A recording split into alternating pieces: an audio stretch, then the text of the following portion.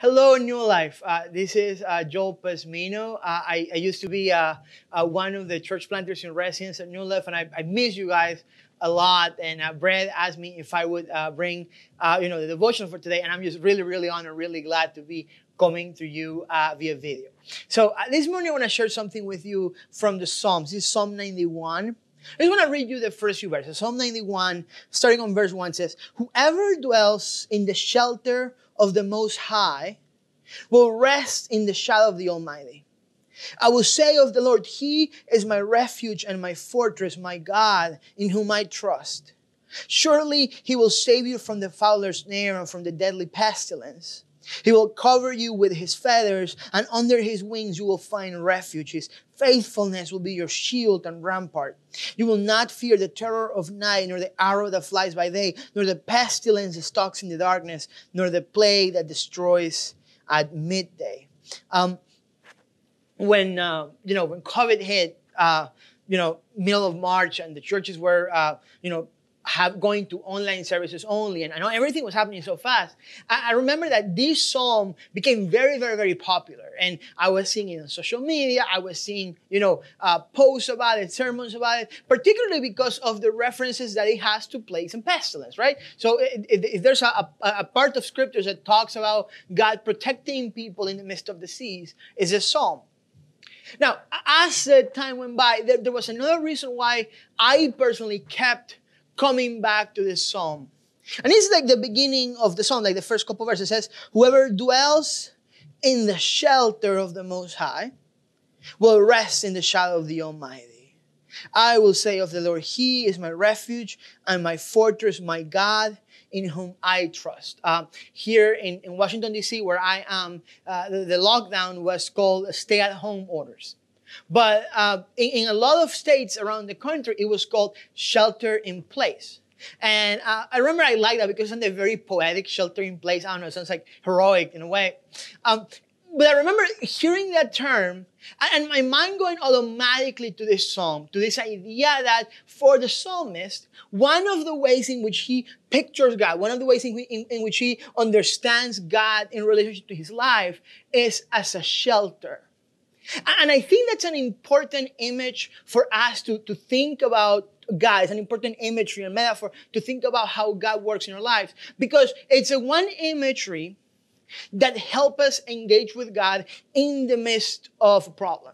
You see, what happens is that a lot of us like to think sometimes in the past. So when something bad happens, our thoughts immediately go to, why did this happen?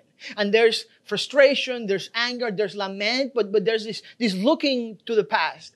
Or I've also seen people are only looking to the future, right? And their prayers and their understanding of God is much in the terms of God is going to change things, as God is going to move, and God is going to come through and do something and say, and it's very like a future looking way of thinking about God. But the question is, how do we think about God now? How do we think about God in the midst of trouble, in the midst of problems where, looking to the past doesn't help and the future hasn't happened yet? How do we deal with God now? And this psalm, I think, gives us a clue. Because what the psalmist says is, when I am in the midst of trouble, the way in which I think about God, the way in which I, connect with God is I see God as my shelter. I see God as my refuge.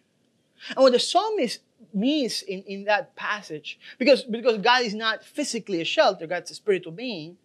I think that what the psalmist is getting at is that he sees God as the ultimate source of protection and security for his life.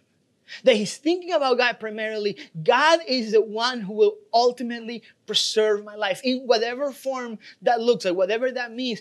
God is the one in whom I'm ultimately placing my trust for protection. And today I just want to give you two key ideas of how we can connect with God in that way, how we can think about God in terms of that. The first one is something I alluded to already. We have to learn to deal with the present. Because a lot of times we're thinking about the past, about, maybe what we've lost. Maybe we're like in the midst of getting kind of like out of lockdown, and our thoughts are still on the things, wishing things were back to how they were before. And we're kind of like very like past looking. Or We're very future looking. And we're very much thinking about when things are going to change and when things are going back to how they were before. And both things have their place. But we're in neither of those situations right now. Things are not how they were anymore. And they still haven't gone back to fully normal, right? We're in this in-between place. And here in this in-between place, we have to deal with it. We have to, see God in the midst of this. Not asking God, why did you allow this to happen? Or why haven't you done more? Or when are you going to move and change? But God, what are you trying to do in my life today? What are you trying to teach me today? What are the ways in which I can experience your love and your protection? What are the ways in which you're trying to use my life today, in this moment? Shelter is a very present tense situation. And if we're going to experience the shelter of God, we have to learn to seek God and see what God is trying to do in our lives in the present. Now, there's another thing that we have to realize in order to understand God as a shelter, and it's this. We have to recognize that we are exposed. What I mean by that is, who needs shelter? The person that needs shelter is a person that is in the midst of trouble, that they cannot protect themselves. The imagery in the psalm is, the psalmist, if it's referring to David in the desert, out in the open, being chased around maybe by a Philistine army or an enemy army, maybe it's Saul's army, and he's out in the desert, out in the wilderness, looking for a place where he can stay safe because he's exposed. And you see, one of the things that COVID has done is it's revealed how so many of the shelters that we've thought we've built for our lives are not that secure. What I mean by that, if you think about it, our lives, for the most part, are about building shelters to protect ourselves. Our lives are about isolating ourselves for things. Maybe, where we live and the types of houses that we buy or build, they're literally, creating shelter from the elements. But we're also trying to create shelter maybe from a high crime area. So we try to live in a place that's more safe. Or we're trying to build shelter from, economic necessity. So we're trying to build a place that's cheaper and more affordable. We're trying to create shelter for our children. So we're trying to find a place that has a good school district. Now, none of these things are wrong. Maybe you you're trying to go up in the corporate world. Why? Because you want to make money, not necessarily because you're greedy, but because you want to provide for your family and keep your family safe. All of these things are good. The problem is when we make them ultimate. When we think that these things are the ones keeping us safe. When the reason why we can go to bed at night and sleep sound is because we have X amount of money in our bank accounts. And because we have a house with, X amount of equity. And because we've gone to this particular school and because we have these initials next to our name because of the education that we have. You know what I'm saying? We live our lives building these shelters around our life to protect our lives, to isolate ourselves from pain and danger. And one of the things that COVID has done is that it kind of unveiled how fragile all those things are. How big companies with billions of dollars in profits are going bankrupt and having to shut down stores because of how this time has exposed them. It took a virus that's microscopic to upend so many things in the world. And I'm not saying that it's not important to, be responsible financially and to, study and to provide a good education for our children. All these things are good, but they're not ultimate. If you look to any of these things to be your ultimate shelter, you are going to find yourself exposed when the moment of crisis hits. And what the psalmist is saying is, listen, the only place that I look to for shelter, where I'm secure, where I can find protection, where I can find rest in the middle of whatever situation, is under the shadow of the Most High.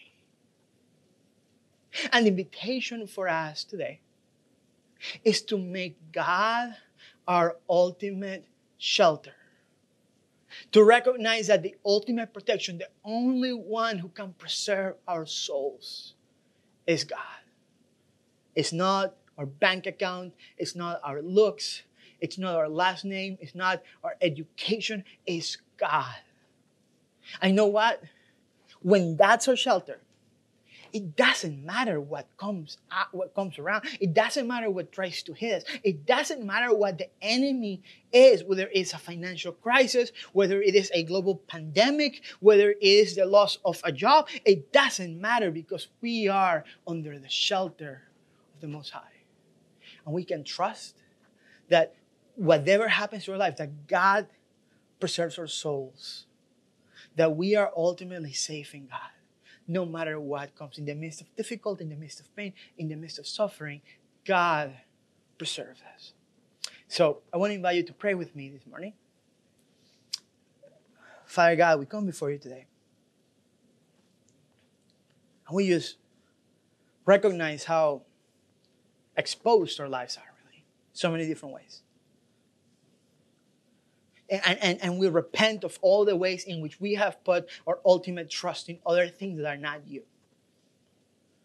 And Lord, in this time, during this moment, the cry of our hearts is that we might be able to find shelter in you and only in you. In the name of Jesus we pray. Amen. Thank you guys so much for tuning in. I hope you have a great rest of the day. Grace and peace be with you.